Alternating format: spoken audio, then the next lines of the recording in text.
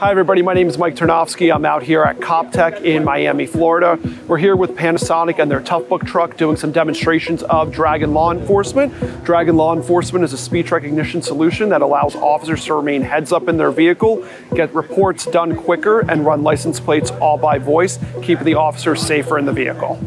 You want to see a quick demo of it? Sure. On November 17th, 2021, at approximately 5:08 p.m., I was dispatched to the Kay Jewelers at 1 Wayside Commons in Burlington, Massachusetts to investigate the 211 from the night before period.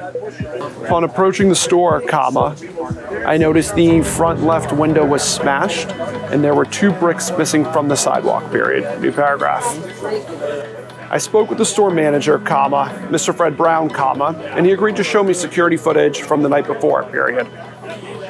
At approximately 9:32 p.m., a black Ford Taurus, license plate, number sign, enter plate, Bravo Charlie Mike, 93 Delta, end plate, approached the store and 2 men exited the vehicle period.